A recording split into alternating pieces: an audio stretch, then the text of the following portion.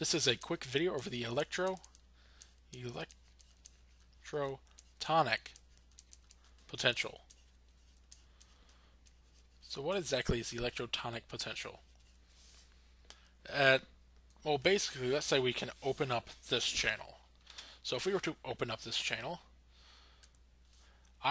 some sodium ions would start flowing through, and they would be positive, and so it would become positive over here.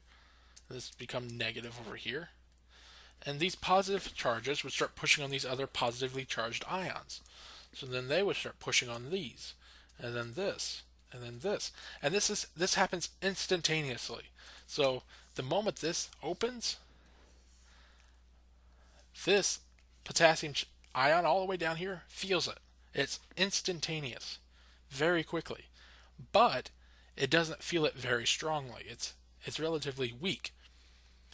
So this becomes positive and this becomes positive, but it's pushing out on these potassium ions, where these potassium ions are wanting to go that way. Remember, sodium ions coming in, but these sodium ions aren't traveling down the entire axon. They're just pushing on the next ion next to them, and that ion is pushing on the next one next to it. So this potassium could be pushing on this sodium, and on and on. So what actually happens if we could read the voltage across the membrane? We're going to say we can read the voltage from here to here. We're going to call this 1. We're going to do the same a little bit farther away. Call this 2. And a little bit farther down, here and here, we're going to call this 3. And then all the way at the very end, we're going to call this 4. That was 3. So if we were to actually graph this, or, well, we'll graph it in a second. So let's say the sodium channel has been going for about 2 milliseconds. What's the voltage? So in this area, it's probably a positive 20 millivolts. Down here, it would actually be probably a negative 10 millivolts. And down here, it might be a negative 30 millivolts, or probably actually be a negative 40 millivolts. And then all the way down here, this one might be a negative 65 millivolts. So the farther you are away from it, the faster it drops off. So let's just graph that real quick. Or actually, why is it actually losing its voltage as it goes down the axon? Well, it's because there are potassium ion channels.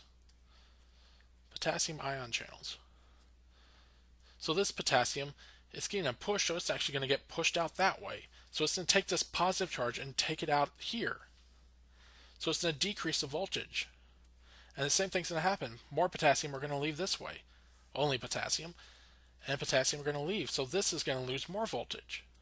And the further you go out, there's more of these potassium channels, and they're just going out because they're getting pushed out because, again, they're being pushed this way, so they're just going to go out that channel. And it's going to happen down here too because it still has these sodium channels just all over the place. They're going to be pushed out that way, so it's going to fall even more. And it's also going to happen down here. They're going to fall down that way. So that's why the voltage is dropping, is because these potassium ions are falling out, decreasing how positive the inside of the axon is as they leave the axon to go to the outside. So if we were to graph it, where this is the voltage and this is time, maybe negative 70 millivolts right here, and this is time, or this is the opening of the channel, and this is where we're reading it. So that was like the 2 milliseconds. So the first one, nothing happened. It was staying at a negative 70 millivolts until the channel opened, and then all of a sudden it just climbed. And the second one did the same thing. Nothing happened, but it didn't climb as much. It still climbed, but it didn't climb as much. And the third one, which I believe was purplish, it did the same thing. Nothing happened until it opened. And remember, the electrotonic potential occurs immediately. And the last one, it barely felt anything, but it did feel something. So it was doing nothing until it opened.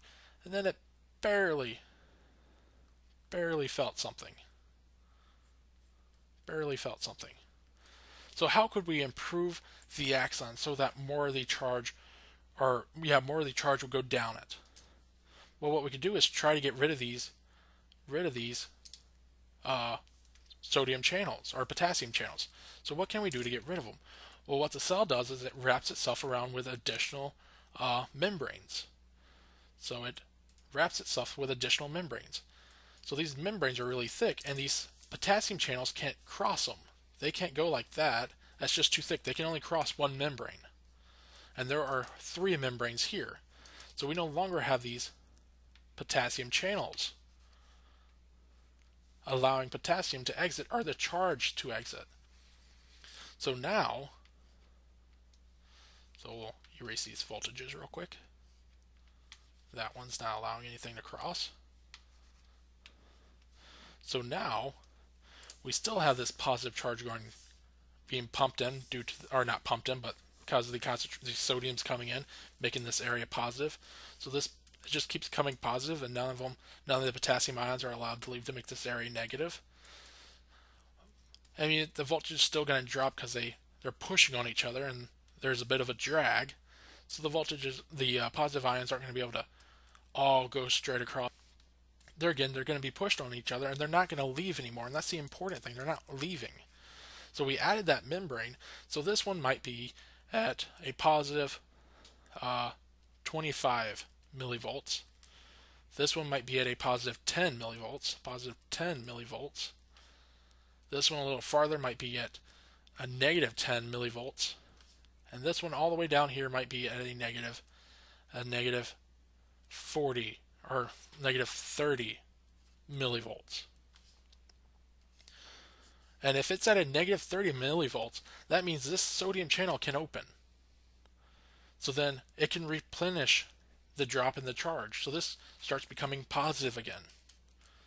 And if we repeated the cycle where we had another part of this axon, just if you could imagine this axon going on like that again, it would allow for the signal to be amplified and move on. So when this sodium channel is activated, this is the action potential. So we saw when you insulated it, it kept the charge in. None of the ions could leave the charge. So pretty much when these moved, these had to move about the same. I mean, there's some part where they're getting a little bit. There's a bit of a drag in there, so it's preventing them from keeping their maybe 25 millivolts. But I mean, it's enough to cause this channel to open, and once this channel opens, it causes an action potential that then allows these positive ions to go again down the channel or down the axon. So if we were to redraw it, we would actually see that most of these, they wouldn't look like this anymore. They would look something like that, and maybe that. So it helped when you add a membrane, it insulates it where the charge can't exit anymore. So that's the really important thing. When you insulate the axon, it increases the resistance to ions traveling out, and more importantly, it prevents these channels from being able to be right here. No channels can be right there just due to their thickness. So that is the electrotonic potential in a nutshell, and how insulation helps increase the distance it can travel.